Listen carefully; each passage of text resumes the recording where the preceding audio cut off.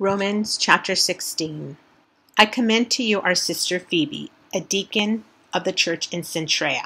I ask you to receive her in the Lord in a way worthy of his people, and to give her any help she may need from you, for she has been the benefactor of many people, including me. Greet Priscilla and Aquila, my co-workers in Christ Jesus. They risked their lives for me. Not only I, but all the churches of the Gentiles are grateful to them. Greet also the church that meets at their house. Greet my dear friend Epenetus, who was the first convert to Christ in the province of Asia. Greet Mary, who worked very hard for you. Greet Andronicus and Junia, my fellow Jews, who have been in prison with me. They are outstanding among the apostles, and they were in Christ before I was. Greet Ampliatus, my dear friend in the Lord. Greet Urbanus, our co-worker in Christ, and my dear friend Stachys. Greet Apelles, whose fidelity to Christ has stood the test. Greet those who belong to the household of Aristobulus. Greet Herodian, my fellow Jew.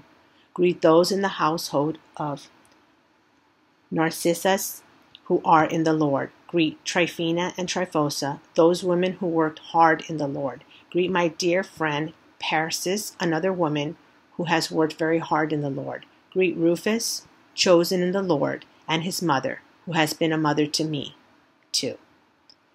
Greet Cenchreae, Phlegon, Hermes, Patrobas, Hermas, and the other brothers and sisters with them.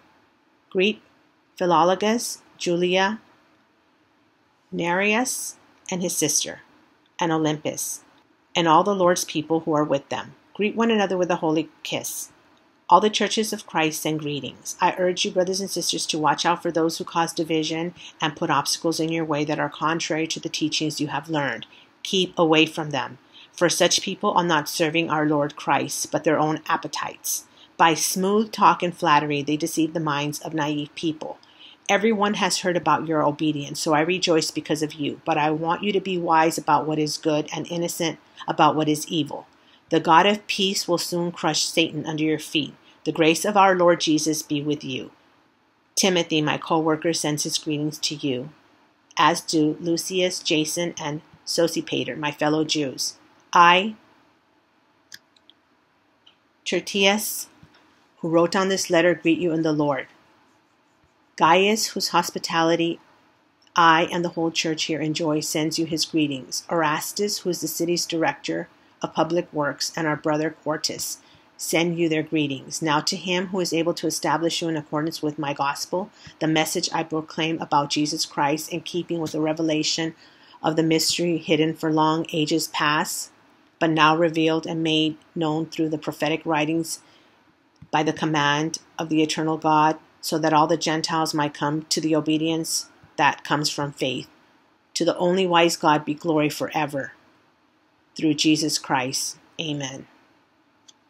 This concludes the book of Romans. Hello, family, my dear brothers and sisters in Christ Jesus, our Lord. It's me, Sister Rachel. Just wanted to pop in to say hello to all of you and let you know how much I appreciate you all.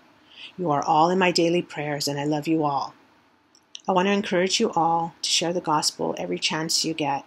The word says in 2 Corinthians 20, we are ambassadors to Christ. My brothers and sisters, Jesus is coming back soon. Be encouraged.